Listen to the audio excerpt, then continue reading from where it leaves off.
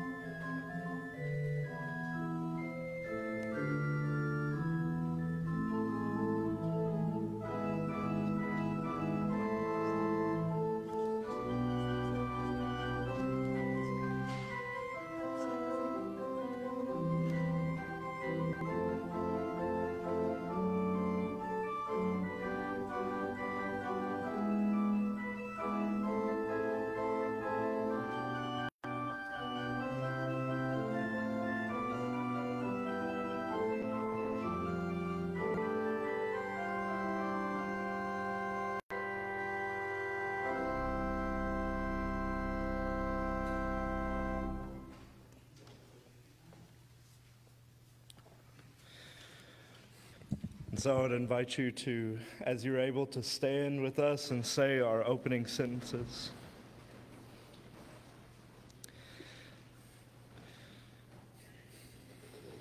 Today we gather together around God's table, for we are the people of God.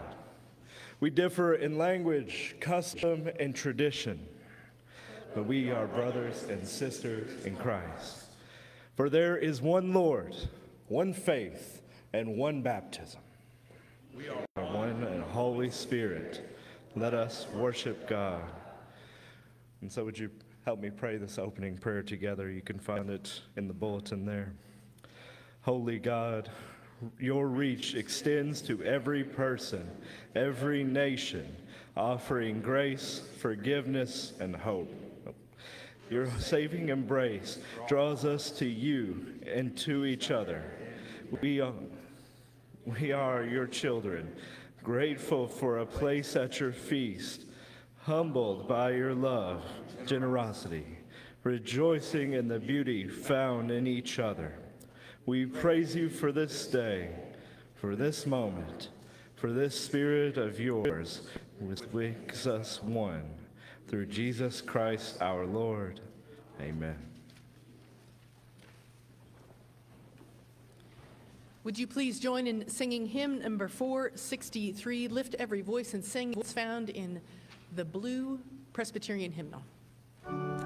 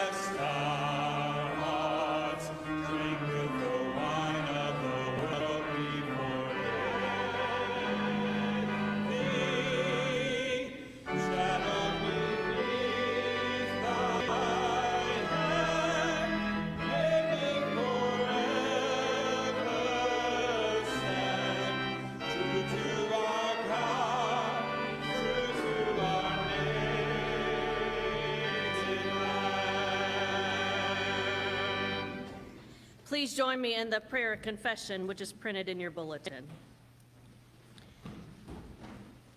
Almighty God, we confess that we have not been your faithful church. We are a fractured body. We are divided as a nation. We are segregated within our communities. We are alienated from ourselves. We have lost sight of one of the commandments you gave to us, to love and to love one another. Forgive us and help us to forgive one another. Redeem us and make us one, so that we may abide in the grace of your Holy Spirit together. Through Jesus Christ our Lord.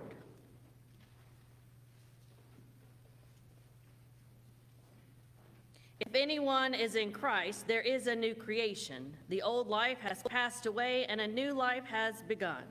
Friends, believe the good news of the gospel. In Jesus Christ, we are forgiven. Thanks be to God.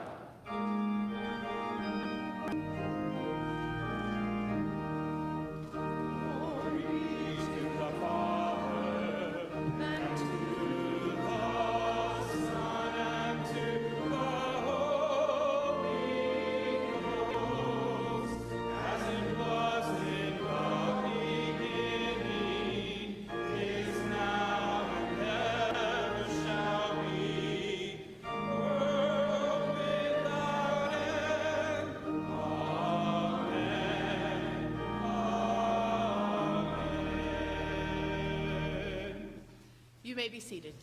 I invite those who'd like to come forward for our children's message to sit down here next to Miss Wendy.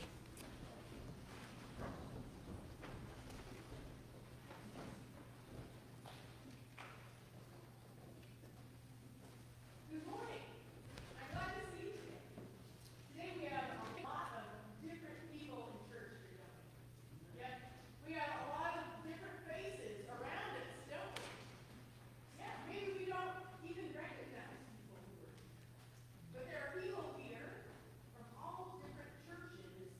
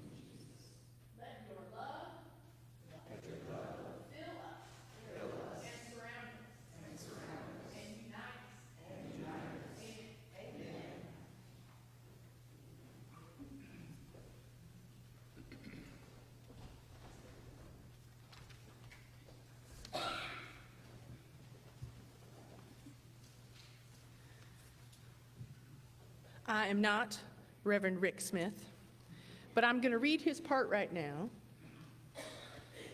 Rick Smith is one of our amazing bivocational pastors from Second Christian, a beloved member of our ministerial association. So we hold him in prayer and in mercy and grace today in his busy schedule.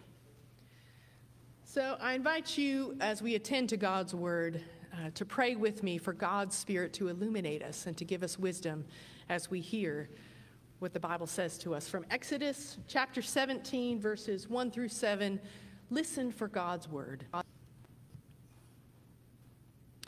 From the wilderness of sin, the whole congregation of the Israelites journeyed by stages as the Lord commanded. They camped at Rephidim, but there was no water for the people to drink. The people quarreled with Moses and said, "Give us something water to drink."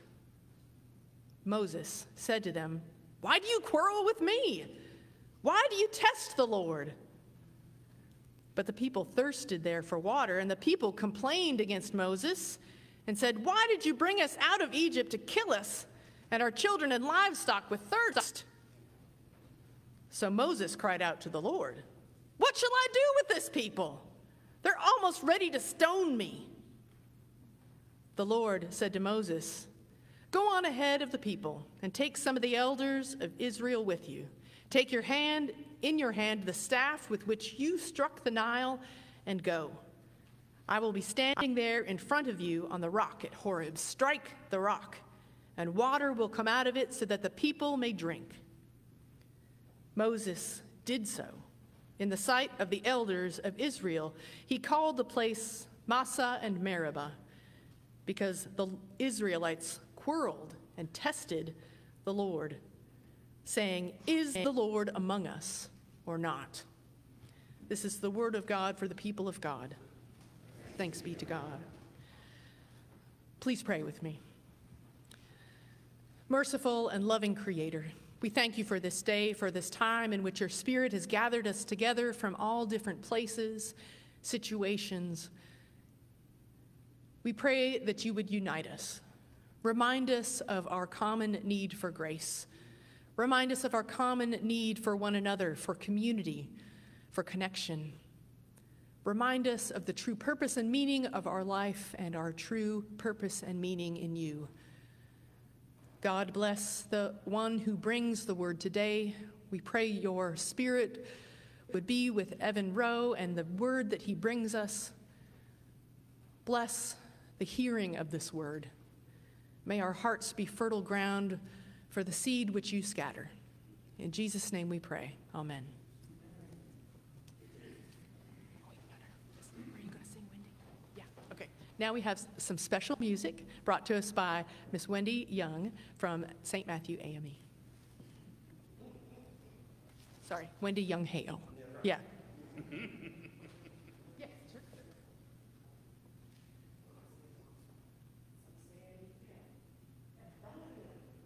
Praise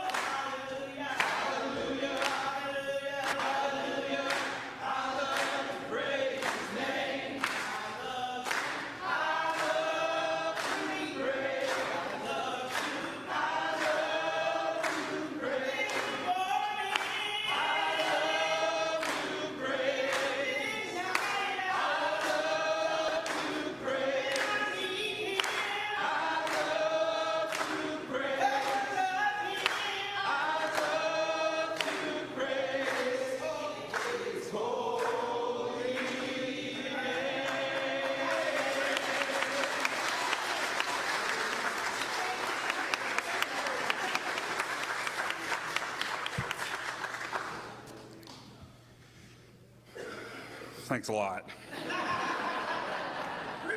Yeah. This will be good, don't worry. Now that you've been to church, you know, it's dangerous. I'm looking around, I don't see a clock. It's dangerous to let a Baptist in the pulpit without a clock in front of him. But we started church at least 30 minutes early, so that adds 30 minutes to my time, right? I'm saying. I want to invite you to turn with me as we read our scripture this morning. We're going to be in the book of Matthew chapter 21, verses 23 to 32. Matthew 21, 23 to 32. When he entered the temple, he is Jesus. When Jesus entered the temple, the chief priests and the elders of the people came to him as he was teaching. And they said, "By what authority are you doing these things? And who gave you this authority?" Jesus said to them, "I will also ask you one question." Have you ever noticed that about Jesus? When you ask him a question, he responds with a question right back. He said, "I will ask you one question. And if you tell me the answer, then I will also tell you the answer. I'll tell you by what authority I do these things." Jesus' question, did the baptism of John come from heaven, or was it of human origin? And they, the chief priests and the elders, they argued with one another. If we say from heaven, he will say to us, "Well then, why then did you not believe him? But if we say of human origin, we are afraid of the crowd, for all regard John as a prophet." So they answered Jesus, "We don't know." And he said to them, "Neither will I tell you then by what authority I am doing these things." And then he told them this parable. What do you think? A man had 2 sons. He went to the first and said, "Son, go ahead and work in the vineyard today." And he answered, "I will not." But later he changed his mind and he went. The father then went to the second son and said the same. And he answered, "I go, sir." But he didn't go. Which of the 2 did the will of his father? And they said, "The first." And Jesus said to them, "Truly I tell you, the tax collectors and the prostitutes are going into the kingdom of God ahead of you. For John came to you in the way of righteousness, and you did not believe him. But the tax collectors and the prostitutes, they believed him. And even after you saw it, you did not change your minds and believe him." The word of God for the people of God.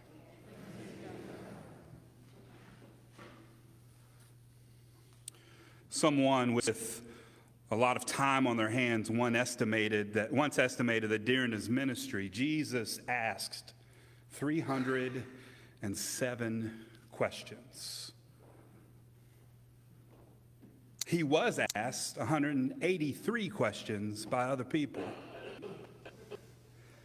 And he gave direct answers to exactly 3 questions. Very early on, John the Baptist asked Jesus, "Are you the one we've been waiting for, or should we keep looking?" Then these chief priests and the scribes and the elders, they asked Jesus one question after another, after another, after another, some of which we've read this morning. And then finally, sitting in front of the governor, Pilate asks Jesus, "Are you the king of the Jews?" Questions asked, but seldom answered. These are one of the defining characteristics of Jesus' ministry, and Matthew 21 certainly is no exception. The chief priests and the elders were shrewd politicians, and they knew how to spring a rhetorical trap. What mattered to them wasn't the right answer, but instead whether the answer served their purposes. They couldn't make up their minds about how to respond to Jesus' question, so they simply said, "We don't know." At which point, Jesus launches into a parable about a father and two sons. Not that parable, the one you immediately think of when I say a father and two sons, but this parable. A father who goes to his first son and says, "I need you to go work in the vineyard." And the son says, "Yes, Dad, I'll get right on that," and then fails to do so. Surely none of you have found yourself in that position ever in your life, right? Surely none of you have said, "Yes, Mom, I'll do it at the next commercial, at the next time out, right after I finish this chapter." Some of y'all read books, I know you do.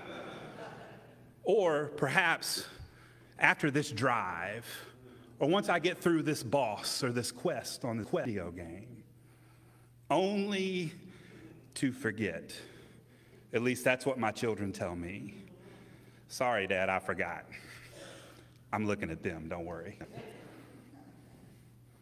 We find ourselves in this son's shoes more times than we would like to admit, if we're honest. But then there's this second son. This is the son who gets most of Jesus' attention in this parable. Unlike his brother, he initially says he won't help out in the vineyard, but winds up doing so in the end. Now we can ask all sorts of questions about why the second son changed his mind. Preachers and biblical scholars have been asking these questions for years. But just for now, let's sidestep that question and instead stay focused on the text that is before us. The truth that this parable brings to bear has nothing to do with the second son's hesitation and everything to do with the fact that in the end, he showed up. In fact, the pattern of this parable is the pattern of our life with God. No matter what we've done or what may have initially prevented us, God is always extending an invitation to us. We are consistently and constantly being drawn into a new place, into new depths of faith, to a new plane of divine discovery. No matter if this is the first time that we've ever heard the gospel or if we've been faithful Christians for decades, this parable lays bare one incontrovertible fact. God isn't finished with us yet.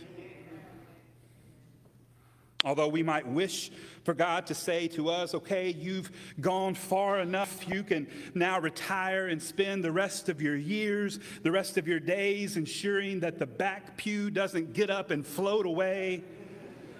The truth is that the baptized life has no emeritus status.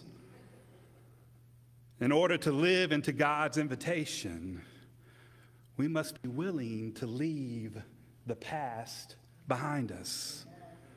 No matter how comfortable or how familiar or how profitable, we must be willing to turn toward the future, complete with all of its uncertainties and questions and anxieties.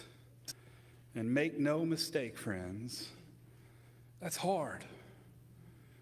It's hard to leave behind the things that we know, that we trust, that are comfortable. Consider, for example, the chief priest and these elders. They had quite a bit invested in the status quo, didn't they? Leaving the past behind meant forfeiting their claims to power, their position in society. This had become their entire identity. And stepping into a life with Jesus meant leaving all of that behind in favor of a future that they couldn't predict, a future that they couldn't control. One can't help but wonder if the first son had similar thoughts. After all, saying yes is the easy part, isn't it? Particularly when we don't pause to consider the costs. But actually doing the work, actually showing up, that's a different story.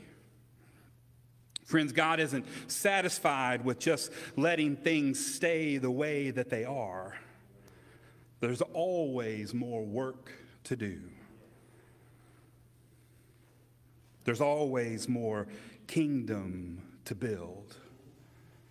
And we hear that and we get excited. And we say, yes, sign me up. That's what I want. But then reality sets in, and we look around, and we think, well, the status quo is kind of nice. I mean, if I'm honest, I got everything that I need, right? I got food on the table, a roof over my head. We're not doing wonderfully, but we're doing okay. Besides, who knows if I'm going to like the work that God is calling me to? And more importantly, who knows if I'm going to get along with the other people who show up to work in God's vineyard? So, I know I said yes, but I've had to think on it. And well, then there's the other son. And for as much as preachers and scholars have wondered why he changed his mind, I can't help but wonder what made him say no in the first place. Could it be that he himself had been told no so many times that he thought himself unworthy? When all you've ever known is oppression, why in the world would you trust that this time would be any different? But friends, God isn't like you and me. God doesn't take no for an answer. And although institutions and structures and people do their best to wall off and to box in, God is always breaking barriers and crossing lines and pushing boundaries to invite us to a new and an abundant life. The parable that Jesus tells is universal. It's universal because at one time or another, every single one of us has found ourselves in that thin place between the relative ease of comfort, of saying yes to God, and actually putting one foot in front of the other and walking along that rocky and dirt-paved path to the vineyard. Friends, we're all caught somewhere in between. The excited yes of the first son and the slow conversion of the second son. Much like the first son, we've all been fed one of the biggest lies ever be told in the name of Christianity, that following Jesus would be easy. And much like the second, we all know what it's like to feel as if too much has been asked and that it's too far to go.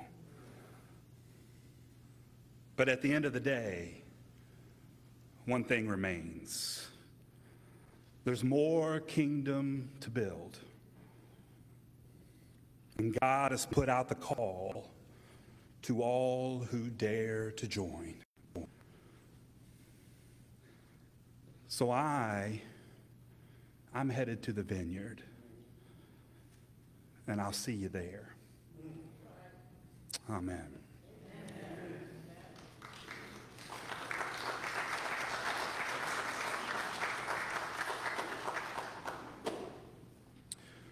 Let's stand as we sing our hymn, Let Us Talents and Tongues Employ, hymn number 514. Thank you.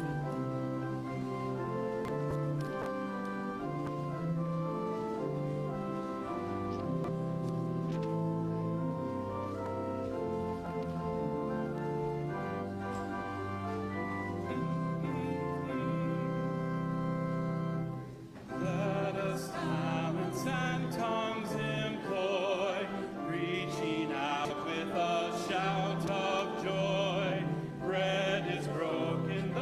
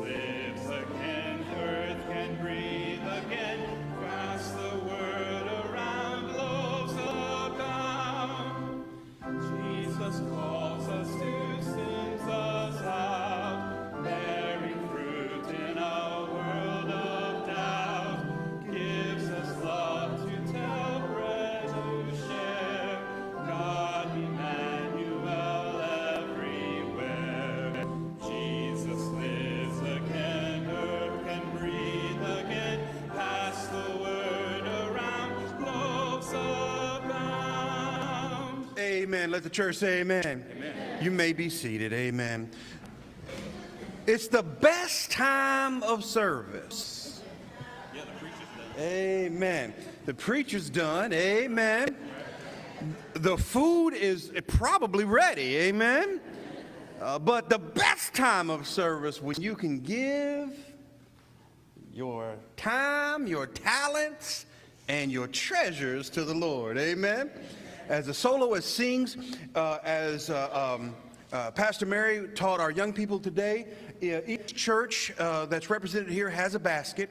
So if you have your tithes and offerings with you, you find your basket and you put them in. And now this basket right here is for our tray, is for our Midway Ministerial Alliance. If those of you that don't know, we have one big, nice, beautiful thing here in Midway that all the churches give and support the Ministers Alliance. And if there's a needy family or if there are needs in our community, the Ministerial Alliance steps up. Amen.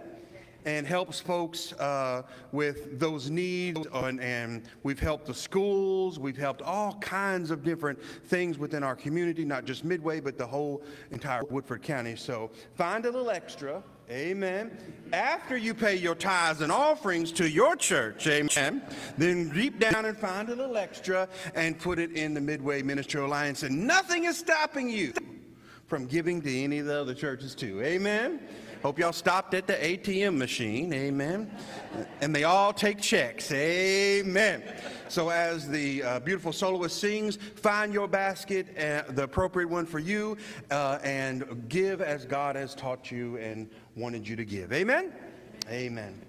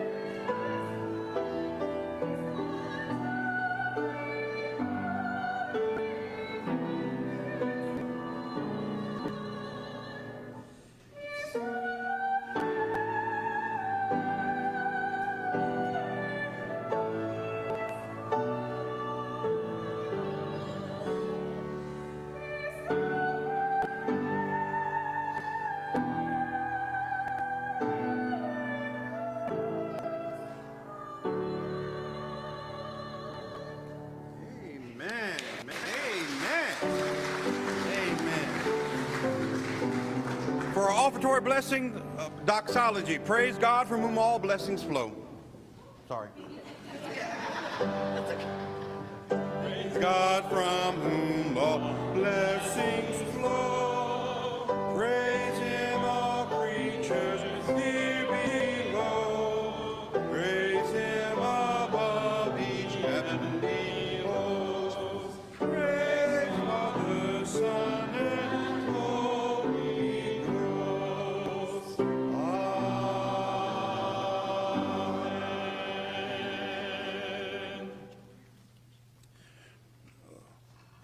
Blessed are you, Lord, of all creation.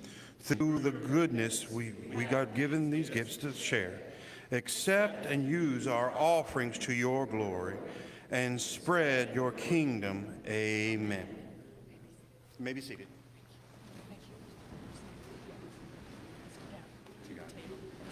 This way.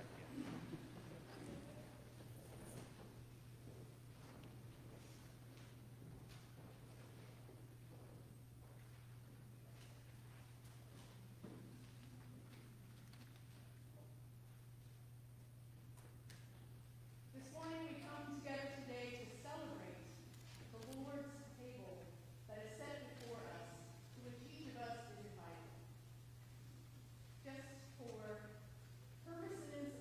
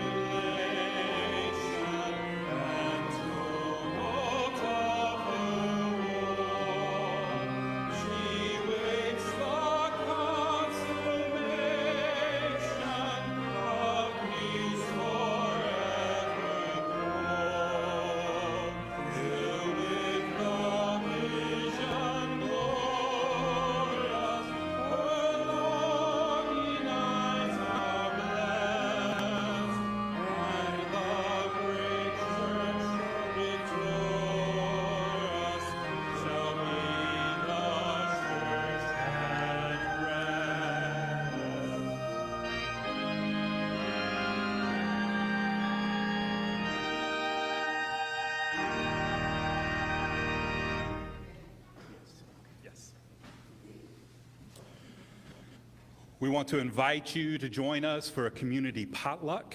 It will be that way, right? That way in the fellowship hall here at the Presbyterian Church. Receive this benediction as also a blessing over our meal as we go to gather together. Gracious Lord, as we gather as one community, one church, your church, we pray that the food that has been brought together would nourish our bodies. We give thanks for the hands that have prepared it. We give thanks in advance for the conversations, for the fellowship that will happen around your tables.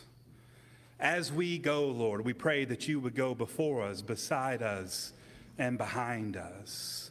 As we head to your vineyard, we pray that we will see you there, and that we will be bold enough and courageous enough to answer your call and to do your work in God's community.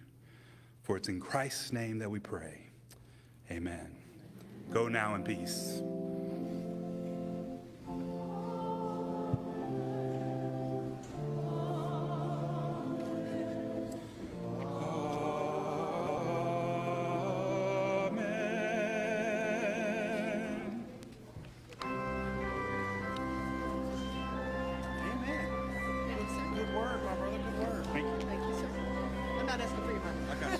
I had some dollars in my pocket. I don't know where they came from. I put them down there.